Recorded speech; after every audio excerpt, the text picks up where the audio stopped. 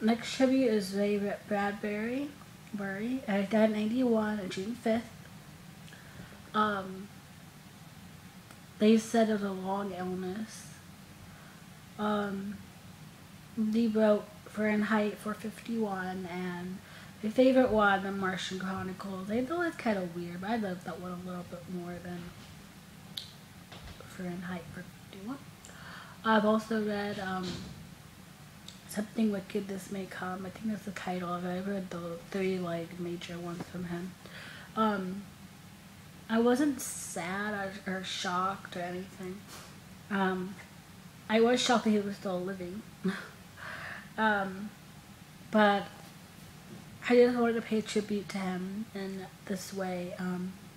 I love reading. I love most authors, and I loved his work. So I wanted to pay tribute to him for that.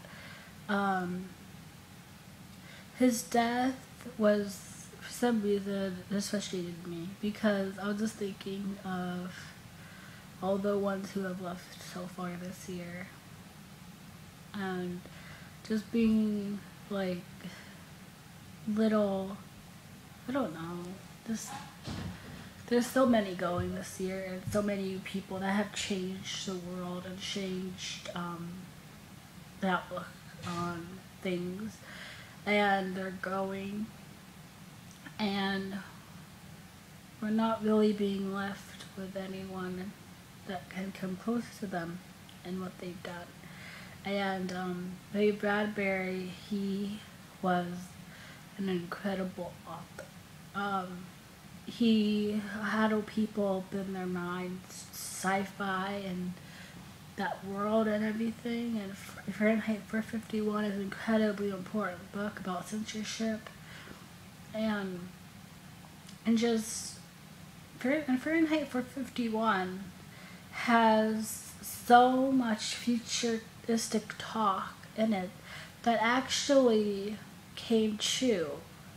Somehow he was able to write modern stuff that hadn't even happened yet, but it happened eventually. It did happen. All the stuff that he wrote about in the book pretty much came true. So it's kind of weird that he was able to predict what he did about the future.